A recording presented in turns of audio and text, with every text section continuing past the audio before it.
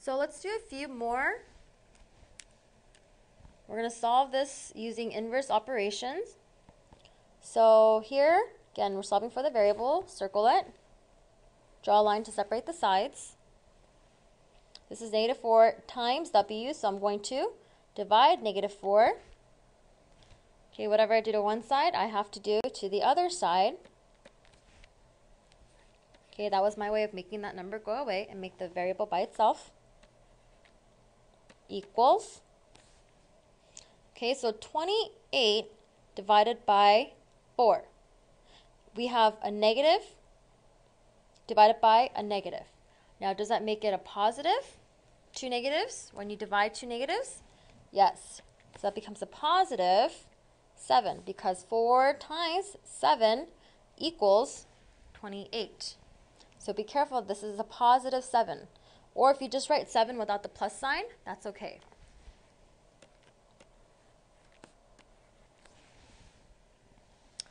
And then number 2, and you're solving for n. I'm going to separate my sides. So here, again, I need to get rid of this number. Do not divide this number, okay? Do not try to, move this number. Don't use this. We're going to try to get rid of this number because that's what's next to the variable. And again, we're trying to get the variable by itself. So, divide -8, and again, I divided because that was -8 times n. Dividing is the inverse operation. Whatever you do to one side, you have to do to the other side. Negative divided by negative is a positive. This becomes 10 because 8 times 10 is 80 equals 1 away, left with n.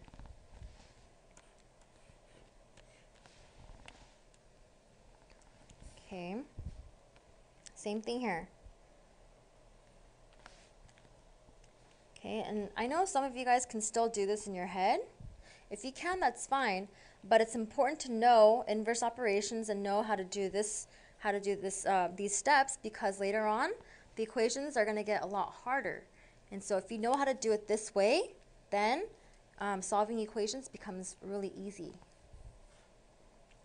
So just try to practice it a few times. Just keep practicing.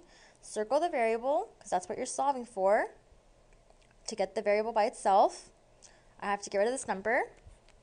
Divide. Divide. This goes away. This becomes -2. Again, positive divided by negative. I only have one negative sign, so my answer is a negative. 11 times 2 is 22. That's why it's a 2. Equals k. So there's my answer. Okay, if you want, you can flip this and make it k equal to -2. Or not flip, but switch the sides. Okay, you can write it like that. Okay, the last one, we're going to circle the a.